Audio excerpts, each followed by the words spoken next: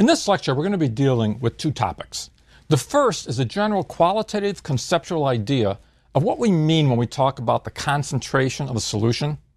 And secondly, a specific unit of concentration that is certainly the most important and most often used unit of concentration, namely something called the molarity of a solution. It's been my experience that most, but not all students, seem to have at least a reasonably accurate intuitive notion of what we mean by the concentration of something. But this concept is so important to understand that I think it would be wise to spend some time on this to make certain that you have a solid, accurate understanding. When talking about solutions, there are two terms that you almost always hear. In fact, you may have been introduced to them already. They're called the solute and the solvent. Many textbooks will define them more or less like this. The solute is often said to be, quote, the substance that gets dissolved, whatever that's supposed to mean. And the solvent is the substance that, quote, does the dissolving. Now, I think texts tend to make these terms appear much more simple and unambiguous than they really are. I mean, if you take a solid like, salt or sugar, and you dissolve it in a liquid, say water, there's no question that water would be considered the solvent and salt the solute, and we would think in terms of the water dissolving the salt. This is, I think, pretty unambiguous. The solid is the solute and the liquid is the solvent. But what if you were to make a solution of two liquids? Okay, let's do that. What two liquids do you think we should use? I'll bet you're thinking of alcohol and water. Well, suppose I were to make a solution mixing alcohol and water. Which liquid would be considered the solute and which would be considered the solvent? Well, some books will say that the one that you have the most of is going to be considered to be the solvent, and the one that you have less of will be the solute.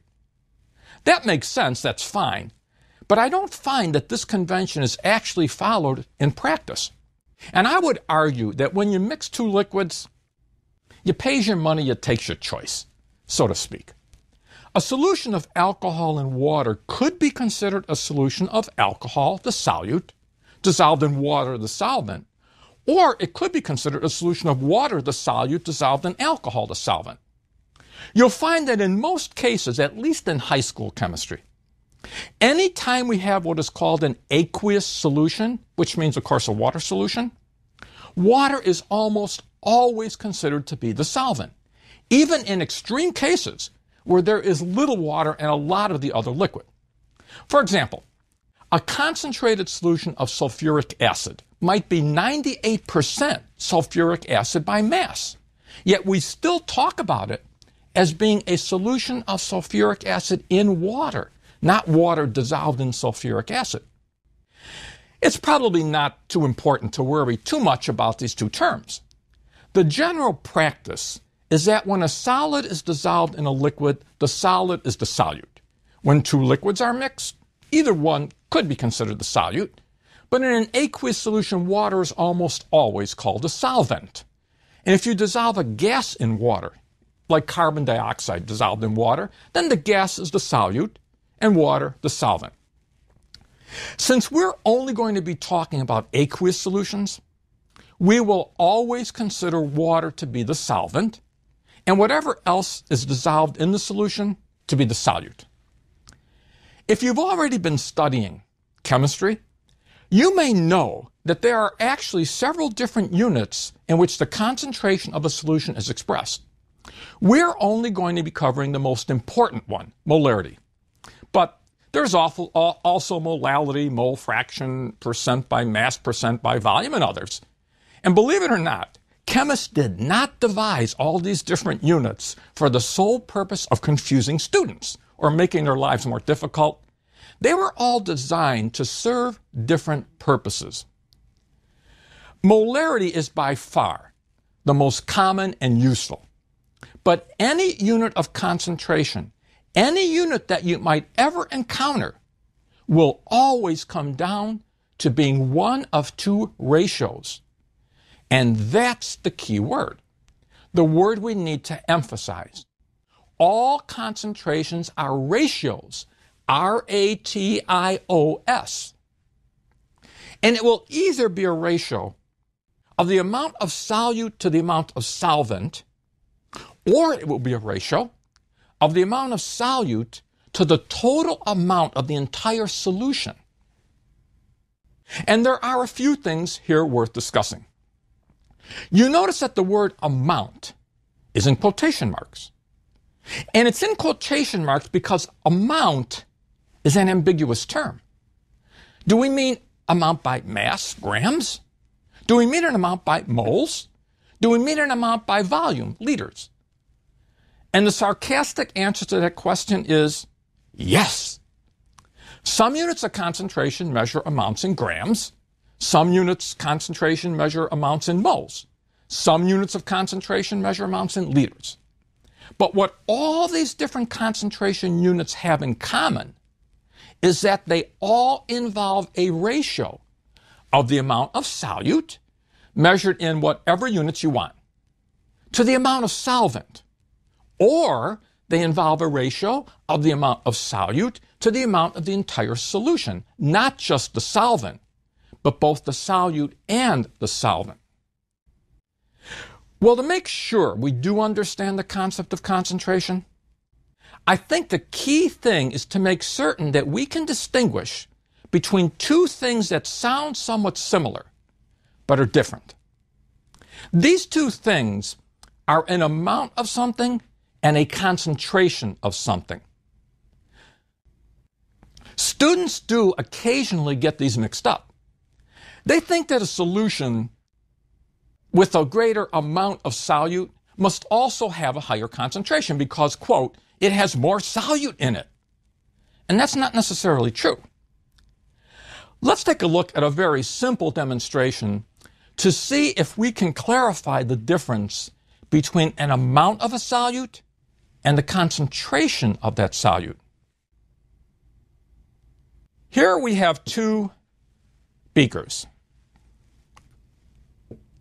Since they are 250 milliliter and 1,000 milliliter beakers respectively, as a first approximation, the large beaker contains about 4 times as much water as the small beaker.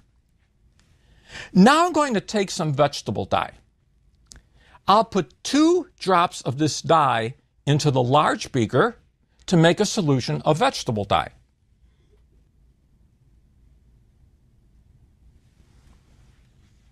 Then I'll put 1 drop, only 1 drop of vegetable dye into the small beaker. We'll stir them to make solutions.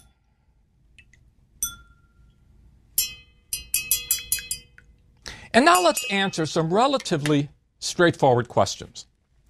Suppose someone came up to you and asked, which of these 2 beakers contains a greater amount of solute? Well, I put 2 drops of vegetable dye in the large beaker, but only put 1 drop of vegetable dye in the small beaker.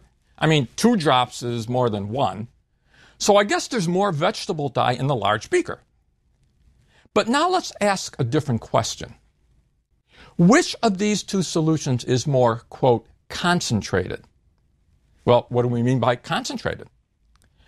We said that concentration always involves a ratio of the amount of solute to either the amount of solvent or to the total amount of the solution. Now, in this case, it really doesn't make much difference since there were only a few drops of vegetable dye added to a relatively large amount of water. Now, which of these 2 solutions has the greater concentration of vegetable dye? You might argue that there is no way to tell, since I didn't give you any numbers. But roughly speaking, we know that the large beaker contains about 1,000 milliliters or 1 liter of solution, and the small beaker contains about 250 milliliters or 1/4 of a liter of solution. We said that concentration was a ratio. How might I express the concentrations of these 2 solutions? Well, the first solution contained 2 drops in 1 liter.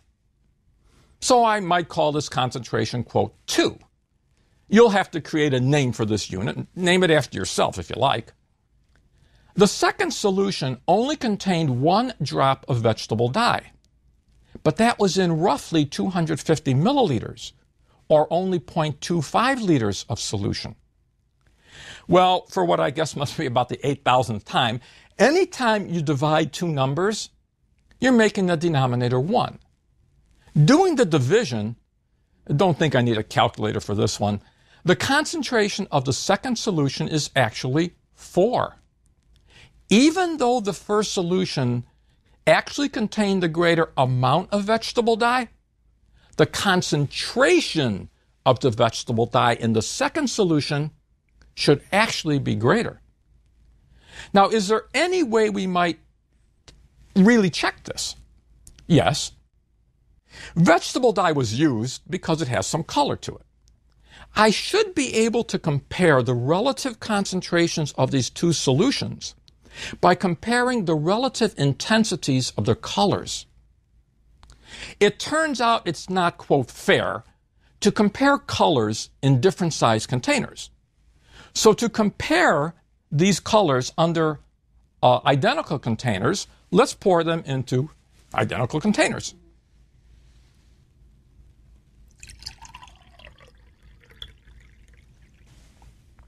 Hopefully you can see by making a visual comparison that the concentrations of the two solutions are different, and the concentration of the solution that came from the large beaker was smaller, even though we actually put a greater amount of solute into the larger beaker. Amount and concentration are two different things. But what about the actual unit of concentration that we are going to be working with, namely molarity? Molarity has a very specific definition. It's defined as a number of moles of solute that you have per liter of solution. The symbol for molarity is capital M, and that's very important because there's a different unit of concentration that uses a lowercase m for its symbol. So always be sure to use an uppercase M when you're talking about molarity. And I'd like to call your attention to several important things about this unit. Number one, it's a ratio. It is a ratio of the moles of solute to the liters of solution. The second thing I want to emphasize is that the denominator in this ratio refers to the total volume of the entire solution, not just the volume of water. Well, what does that mean? Let's suppose you had a solution that was labeled 1.00 m molar. What does this actually mean? Well, 1.00 m would mean that there is 1 mole of solute for every liter of solution. But does that mean that I actually have a mole of solute and I have 1 liter of solution? Not necessarily. That's only the ratio. For example, I might have decided to only dissolve half a mole of solute, 0.5 moles of solute. But maybe I also decided to dissolve that in only 0.5 liters of solution. Well, half a mole of solute dissolved in half a liter of solution is equivalent to 1 mole of solute dissolved in 1 liter of solution. Both represent the same concentration. If the substance were vegetable dye, both solutions would have the same color intensity. They would look the same. You may recall that in lecture number 4, we talked about density. Density was also a ratio. It was the ratio of the mass of the substance divided by the volume it occupied. If I remember the numbers, we talked about 1 cubic centimeter of some material that had a total mass of 3.45 grams. So the density of that solid was 3.45 grams per cubic centimeter. We then imagined that we had 2 cubic centimeters of that material. That bigger cube would weigh 6.90 grams, but its density would still be 3.45 grams per cubic centimeter. Because 6.90 grams for 2 cubic centimeters is still a ratio of 3.45 grams for 1 cubic centimeter.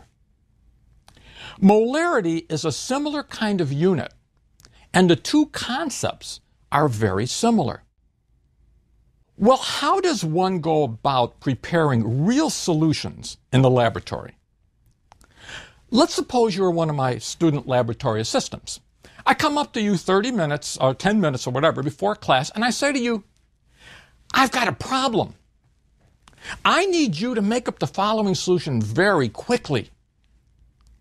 And then I ask you to prepare 1 liter of a 1.00 molar solution of something, let's say sucrose. So your task is to prepare 1 liter of a 1.00 molar solution of sucrose. In order to do this, you go and get a specialized piece of equipment called a volumetric flask. A volumetric flask has this particular shape. It's a flask whose most distinguishing characteristic is probably its long neck.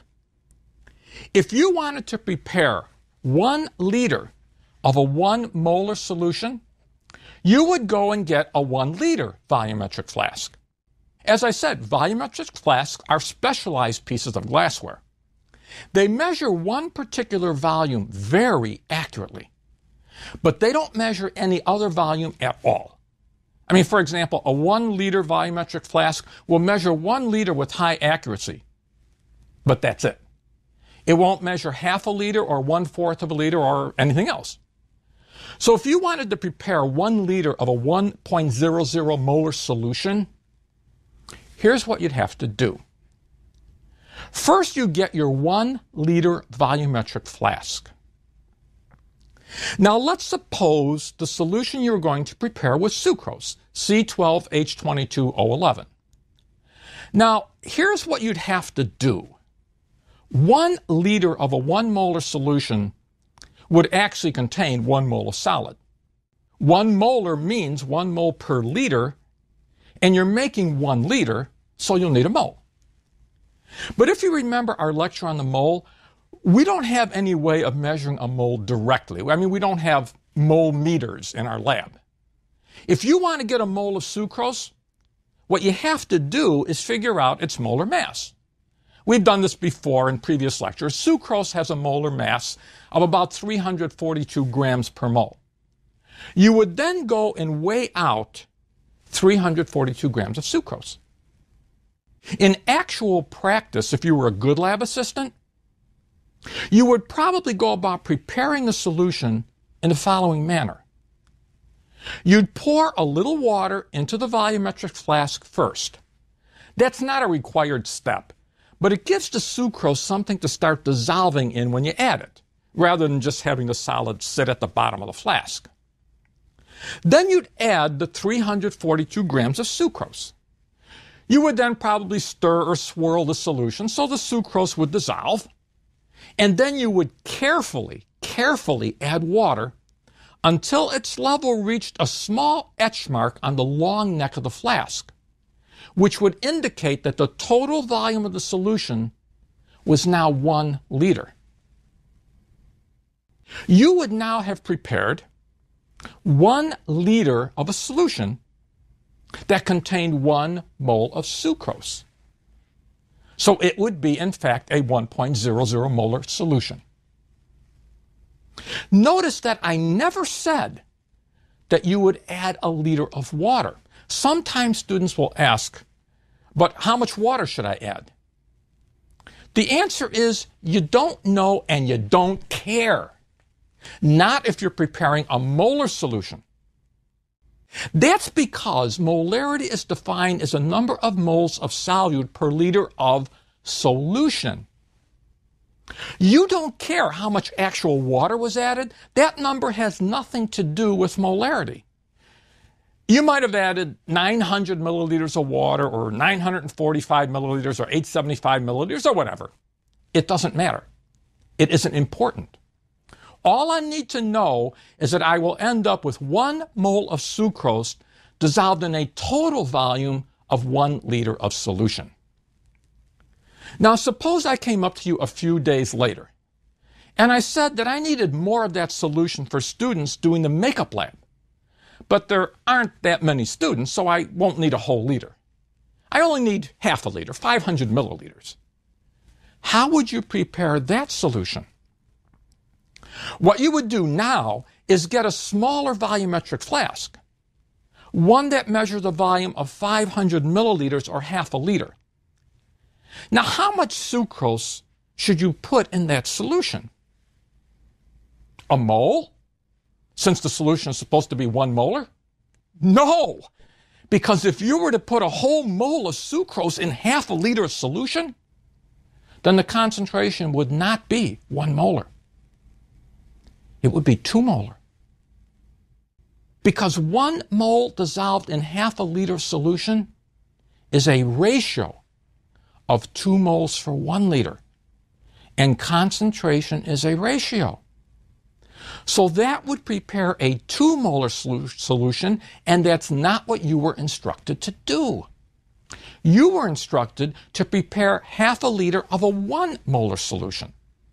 So you'd have to do a small calculation, either on paper or in the simple case you could probably do it in your head. 1 liter of a 1 molar solution contains 1 mole. That means that half a liter of a 1 molar solution would only contain half a mole. So you would only require 0.5 moles of C12H22O11. We said that sucrose weighs 342 grams per mole. So half a mole would weigh half of 342. Again, I think we can do this in our head. That would be 171 grams of sucrose. So what my lab assistant would do would be to weigh out 171 grams of sucrose.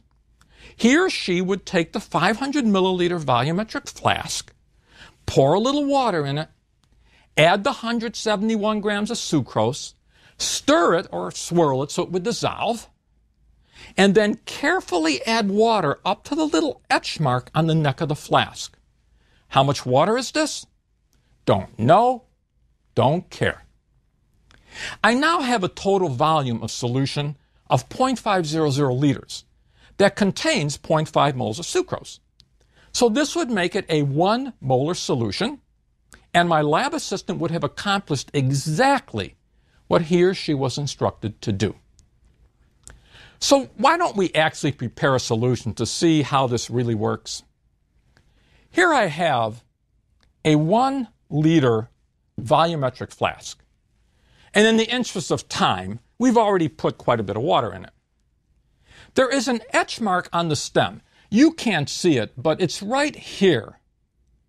When I add water to this etch mark, I will have measured a total volume of 1 liter quite accurately. We're not going to use a substance like sucrose. I mean, 342 grams or even 171 grams is quite a lot, and it might get kind of messy. Rather, we're going to do something a bit simpler. We'll use vegetable dye. Now, we're going to pretend that 4 drops of vegetable dye equals 1 mole of vegetable dye. Instead of weighing the vegetable dye, we'll just pretend that 4 drops equals 1 mole. Let's suppose I wanted to prepare 1 liter of a 1 molar solution of vegetable dye. Well, we know that 1 liter of a 1 molar solution would actually require 1 mole of solute. So I need 1 mole of vegetable dye, and we've arbitrarily decided that there are 4 drops of vegetable dye for 1 mole. So let's put 4 drops of vegetable dye into the water.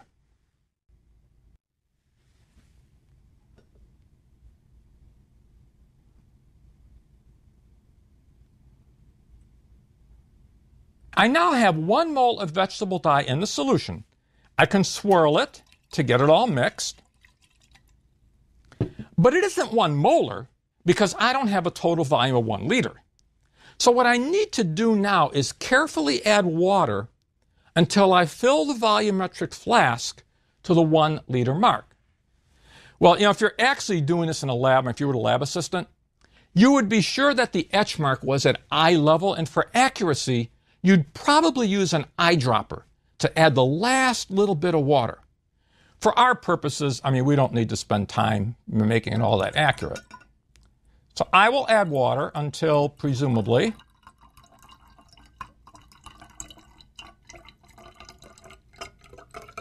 I now have filled the volumetric flask. There it is, exactly to the etch mark, right on the button. And now I have in fact prepared 1 liter of a 1 molar solution.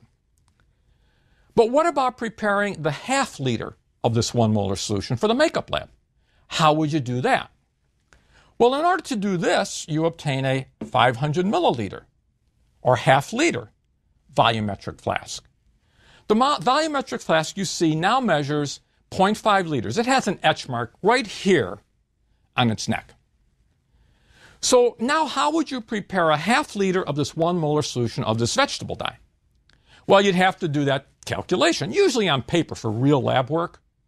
In this simple case, we can probably again do it in our head. 1 molar means 1 mole per liter, but I don't have a liter. I only have ½ a liter. So I'm only going to need ½ a mole. But how much vegetable dye would that be? Well, let's go back to our arbitrary decision. If 4 drops of vegetable dye is 1 mole, then I think we can do this one in our head. Then to get our ½ mole of vegetable dye, we'd only need 2 drops. So if you actually wanted to prepare ½ a liter of this 1 molar solution, you would literally put 2 drops of vegetable dye into the volumetric flask. You would swirl it, of course, and then you would add just enough water to prepare a total volume of ½ a liter solution. Again, with incredible scientific accuracy, we will be right on the money here. Look at that, perfect. Now let's see if we understood that by posing another question. You know, I just thought of something. I just said something really stupid. Let's see if we understand that. I don't know why teachers say that. I know I do that a lot and probably won't be able to stop, so just humor me, okay? Let's suppose as a lab assistant, you were instructed to do the following. Some of my student lab assistants were exceptionally good. A few of them helped me out for 3 or 4 years. They got so good that all I had to do was tell them what I needed, with no further directions being necessary. They knew exactly what to do without any help. This time you are asked to prepare 250 milliliters of a 6.00 molar solution of vegetable dye. How would you actually do that? Well, 6.0 molar means that you have 6 moles of vegetable dye for every liter of solution. But you weren't going to prepare 1 liter solution. You were just going to prepare 0.25 liters of solution. So you are going to need 6 moles per liter times 0.25 liters, or a total of 1.5 moles of vegetable dye. Since we said that 4 drops of vegetable dye was equal to 1 mole of vegetable dye, if you need 1.5 moles of vegetable dye, then you're going to need 1.5 times 4, or a total of 6 drops of vegetable dye. So what you would do would be the following. You would take 6 drops of vegetable dye and add it to the 0.25 liter volumetric flask. 6 drops would be 1.5 moles. You then would add water, just enough water, don't care how much that actually is, until we filled the 250 milliliter volumetric flask to the etch mark on its neck. This would produce a total volume of 250 milliliters or 0.25 liters. I now would have 1.5 moles of vegetable dye dissolved in a total volume of 0.25 liters, which would indeed be a 6 molar solution. You would have accomplished what I asked you to do, and I would be very, very grateful. This lecture was designed to make you thoroughly understand the concept of concentration and what molarity is all about. But obviously in working real molarity problems, we don't deal in drops and nice whole numbers. So in the next lecture, we're going to see what real molarity problems look like and how they can be solved.